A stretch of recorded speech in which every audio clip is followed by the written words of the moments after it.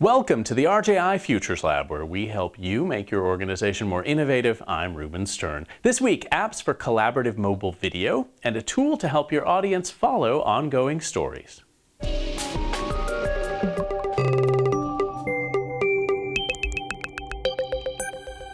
Now that smartphones have put video cameras in the hands of nearly everyone, mobile apps are making it easy to combine footage from multiple users. The Futures Lab's Gabriel Jefferson walks us through a few of the options for making collaborative videos.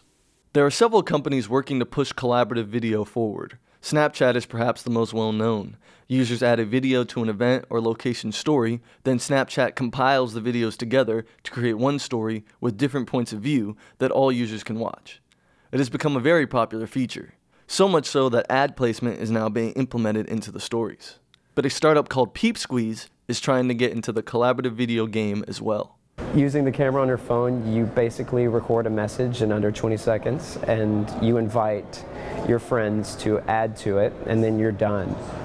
Peep Squeeze automatically connects the videos together to create one video. We do have an option to where a user can set a date for when this video is due if it's for an event, and everyone who's invited to the video will be notified that you have only another 48 hours before this video is released. But even at that date, you could still add to it. So there is that in place to at least try to encourage people to hit a deadline. A deadline? That's a word used in newsrooms. Well, Martinez Vargas believes news organizations can take advantage of this tool as well. Besides just having fun, doing cat montages, doing events for like birthdays, you know, it can also be used like, let's say there's a bus crash in the middle of downtown, and you know, if everyone had the app and they shot it, you know, you could get all the angles of coverage to quickly, you know, crowdsource what's happening.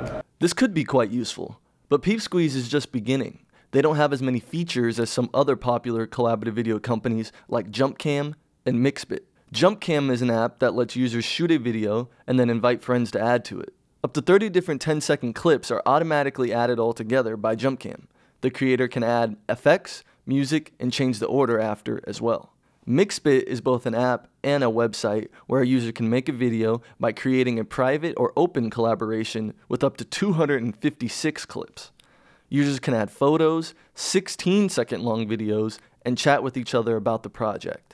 Then the creator modifies and edits the video through the app. If a newsroom started a collaborative video using Peep Squeeze, they would not be able to remove user contributions to the video. However, both JumpCam and Mixbit would give them the ability to do so. For the Futures Lab, this is Gabriel Jefferson.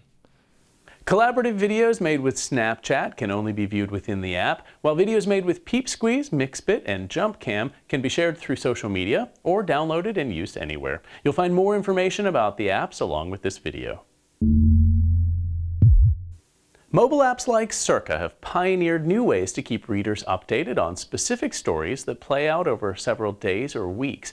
Now a startup called Contextly is offering a tool that lets publishers add a similar function into their websites.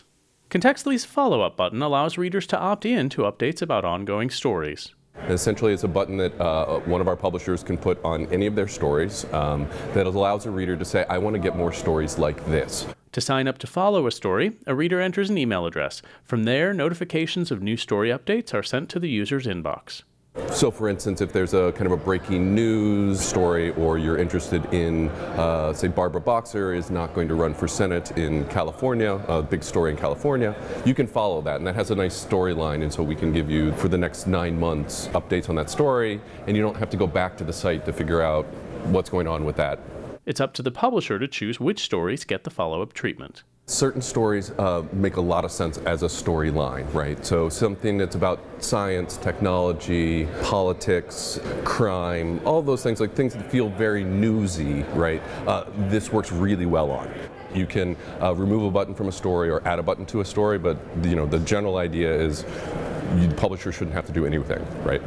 Single says his technology can determine which stories within a storyline are the most relevant to include in the follow-up.